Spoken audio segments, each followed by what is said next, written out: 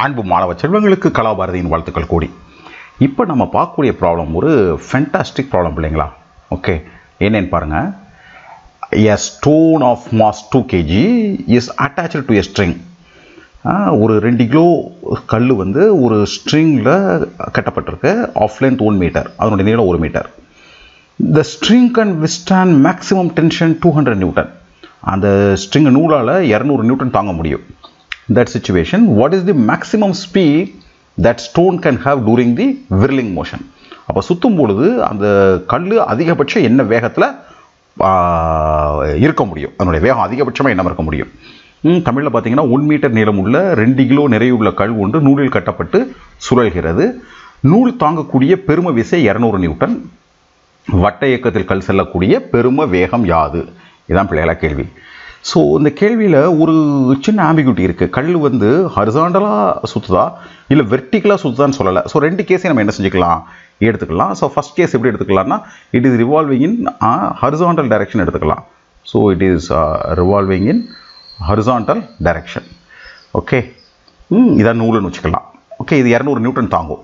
So இந்த சிச்சுவேஷனில் gravity work பண்ணாது இல்லையா? ஏன்னா இது என்ன செய்யுது, ஹரிசாண்டல் டைரக்ஷனில் தான் சுற்றுது. ஸோ அப்போ நம்ம இங்கே சிம்பிளாக என்ன எழுதலாம் கேட்டிங்கன்னா, இந்த கல் சுற்றும் போது அது கிரியேட் பண்ணக்கூடிய சென்ட்ரிபீட்டல் ஃபோர்ஸுங்கிறது mv²/r. அப்போ நம்ம என்ன சொல்லலாம்னா, இந்த mv²/r யாருக்கு ஈக்குவலாக இருந்தால் 200 நியூட்டனுக்கு ஈக்குவலாக இருந்துச்சுன்னா நூல் அந்து போகாது.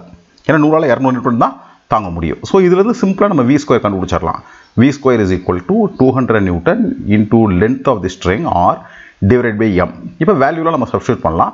ஸோ 200 இன்டூ லென்த் எவ்வளோ கொடுத்துருக்காங்க பிள்ளைங்களா? It is 1. மாஸ் எவ்வளோ இருக்குது? It is 2 kg. It comes as 100. சரியா? 100. This is v². So v² is 100னா v எவ்வளவு? √100. This means 10 metre per second. So சிம்பிளாக நம்ம என்ன செஞ்சிடறோம், இதை வந்து செஞ்சிட்டோம். சப்போஸ் இந்த கல் வெர்டிக்கல் டைரெக்ஷனில் சுற்றுச்சுன்னா, say it is revolving in vertical direction, இப்படி சுற்றுதுன்னு வச்சுக்கோமே, ரைட்? அப்போ இந்த இடத்துல வரும்பொழுது கல்லுக்கு என்ன நடக்கும் கேட்டிங்கன்னா, mv²/r இருக்கும், ரைட், ப்ளஸ் கிராவிட்டியும் ஒர்க் பண்ணும். சரியா? ஸோ 2 ஃபோர்ஸ் இருக்கும். அப்போ இந்த 2 ஃபோர்ஸையும் நூல் தாங்கணும். ஸோ அந்த சுச்சுவேஷனில் நம்ம எப்படி டைனமிக்ஸோட ஈக்குவேஷன் எழுதலாம் கேட்டிங்கன்னா, mv²/r plus mg should be equal to 200 Newton. So நான் வசதிக்காக என்ன செய்கிறேன், g வந்து 10ன்னு வச்சுக்கிறேன், m வந்து 2 கொடுத்துருக்காங்க, அப்போ 20. So mv²/r is equal to 200 minus 20. அது எவ்வளோ கொடுக்கும்? 180. So from this v² is equal to 180 into r divided by m. This gives us 180. r வந்து 1 கொடுத்துருக்காங்க இல்லையா, மாஸ் வந்து 2. ஸோ v² எவ்வளோ கிடைக்கும்? 90 metre square per second square. Right? So அப்போ v is equal to √90.